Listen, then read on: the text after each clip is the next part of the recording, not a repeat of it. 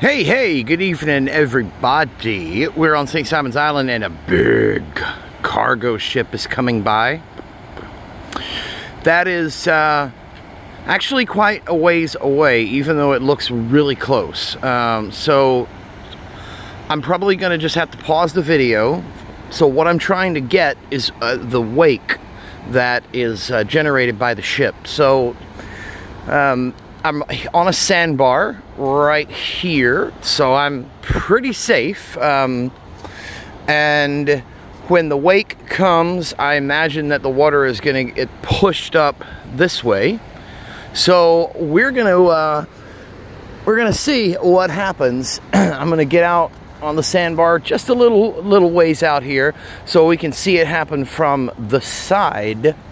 But yeah, as far away as that boat is, even though it looks mighty close, it still takes about 10 minutes for the wake to get all the way to us. And checking out these wakes are something that fascinates me. So, wait a minute.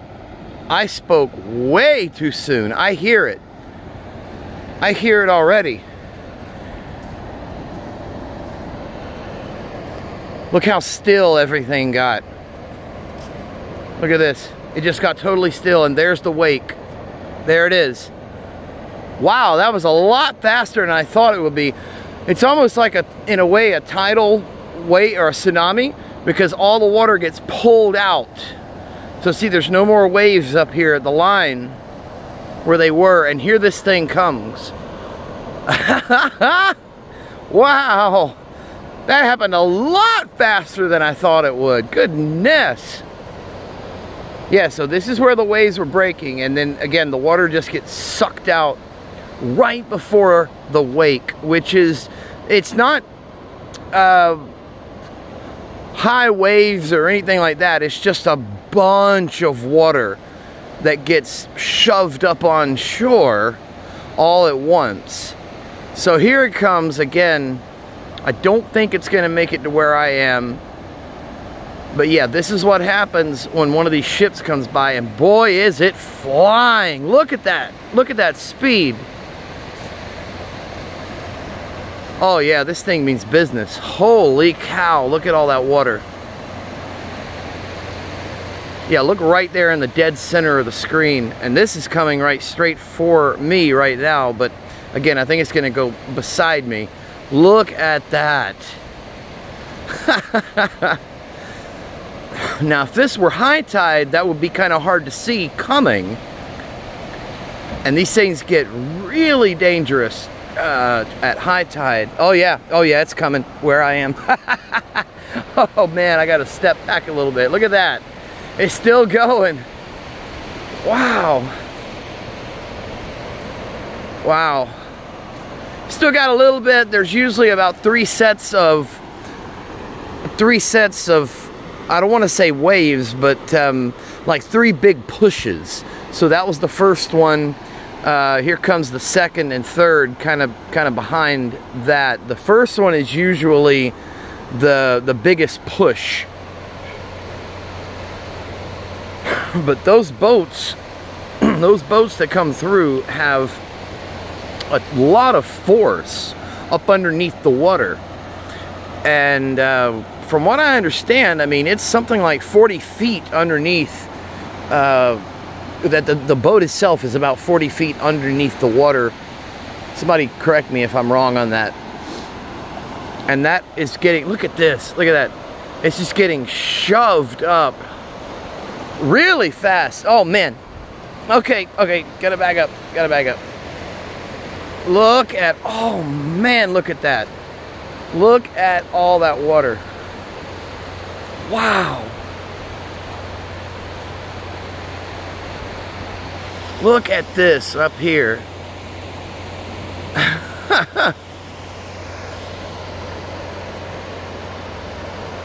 Man.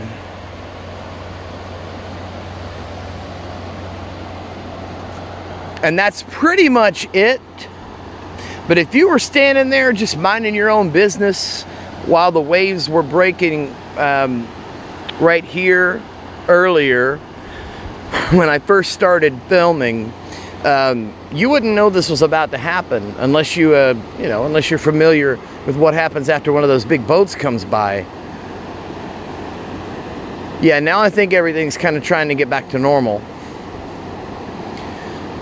But a dead giveaway is the waves and everything just stop. And next thing you know, you have just an unbelievable amount of water getting pushed towards you. The good thing though is this is low tide, or well, the tide's coming in, but still it's very, very low right now. And yeah, this is still from the ship because the waves aren't really all that uniform. So this is still more from that ship. Wow.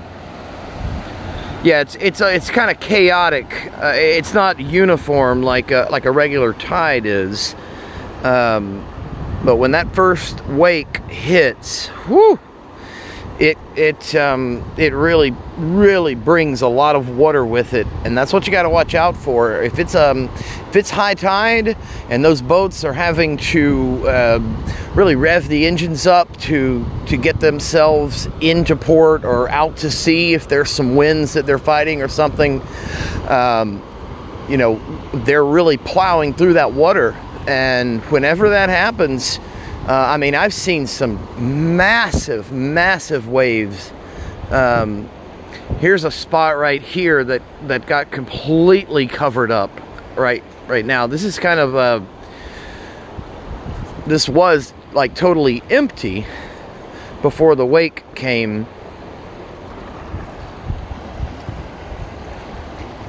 And actually the wake jumped the sandbar right back there and filled all this in right here. This is a pretty big area.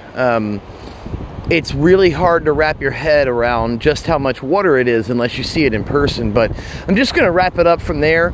So yeah, it got pushed, the water got pushed up onto this sandbar pretty good. That was way more than I thought it was gonna be.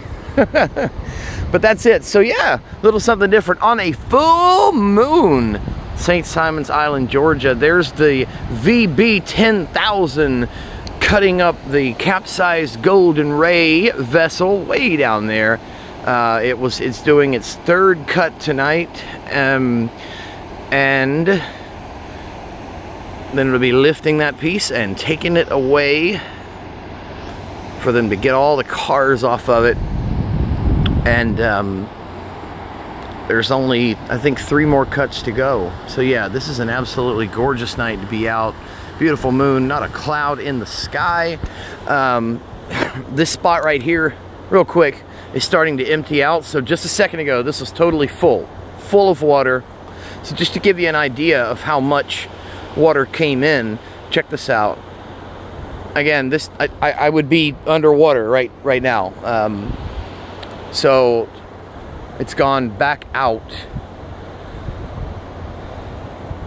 So this filled in all the way up to here, right there. And now it's emptied out just about as fast as it came in. Okay, that's enough of that. Fun times. Hey guys, everybody, take care of yourselves and each other. And if you made it this far in the video, thank you.